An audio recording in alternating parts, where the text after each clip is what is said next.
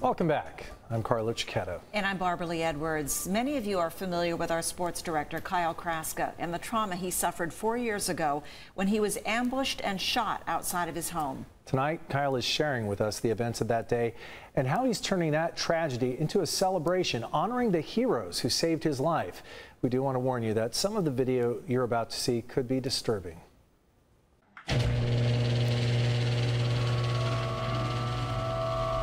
Just a normal day, just on my way to the office, and gathered all my things together and got in the car. As I was backing out of my driveway,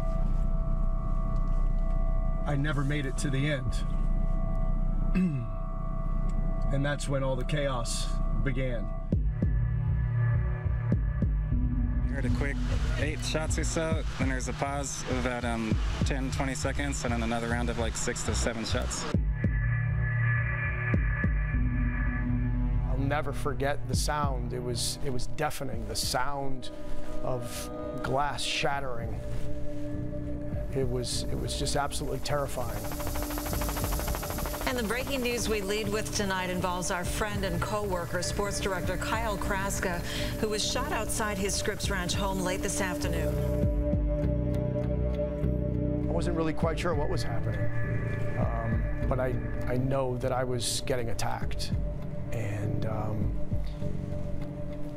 those few moments where 20 bullets went through my car, the windows were just exploding.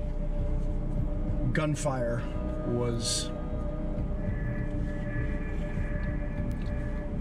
indescribable. A few minutes after 3 o'clock this afternoon, our dispatch center received calls of a shooting. And 6 of them went right through me. And then the next thing I know, I just kind of pushed my door open and I fell out into my driveway. I was just inside and heard about 10 shots. My first thought when I got to this point was to reach into my pocket and grab my phone and call 911. To my horror, all I saw was a hole and just shattered glass and blood. One of the bullets that would have gone right through me on my backside was thankfully stopped by my phone. I looked around my cul-de-sac. I looked at each home, and I realized it was quiet. I just started crawling along this route. So every year I walk this path and I think about everything I thought about on that day, and that was survival. Another person had already run up to him and was helping him. Just kind of collapsed there at the intersection, and that's when I looked down the street and I heard a car. And wouldn't you know it, it was someone I knew. It was Scott Bartolome at the San Diego Police Department. Looked up, saw me, I saw him, and all I said was, Scott, please help me. Off-duty police officer came up and asked me what was going on. I said, somebody got shot. He said, I'm a cop, let me take care of it. He helped me kind of roll over onto my back and prop me up, and he was compressing my wounds. He called the ambulance and they were on the way, but I couldn't breathe, and I was bleeding badly. I looked beyond him and I could see that the sky was so blue that day. And it just struck me how beautiful it was. And I said to him, I said, Scott, look, it is such a blue sky day. This is not the day I'm gonna die. To me, there was never a doubt I was gonna make it. I was gonna survive. But, for that split second, I thought about my mom. We're very, very close.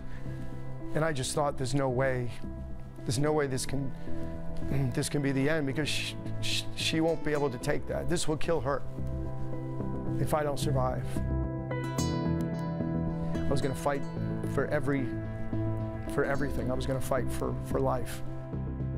The ambulance got there quickly, right away, they got me prepped and they got me in the back of the ambulance. And, you know, we were very quickly on our way to Scripps Memorial in La Jolla. Every year now, on the anniversary, on February 10th, I take that journey.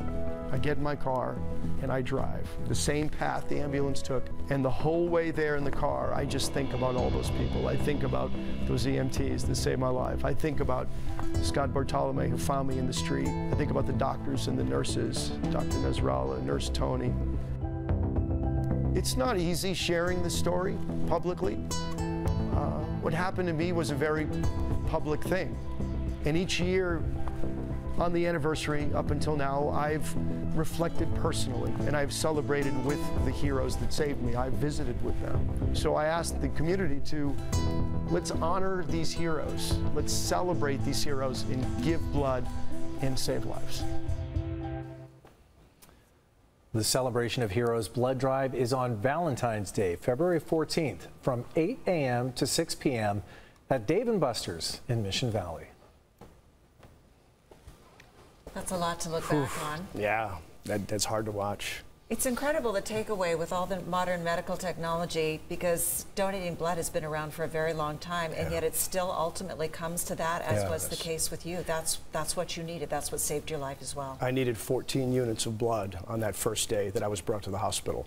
And if I didn't have that blood, if it was not available to me, I would not be standing here talking to both of you right now. Yeah. That, along with the medical personnel and the first responders, everyone involved, this community, I've always said it, this community of San Diego saved my life.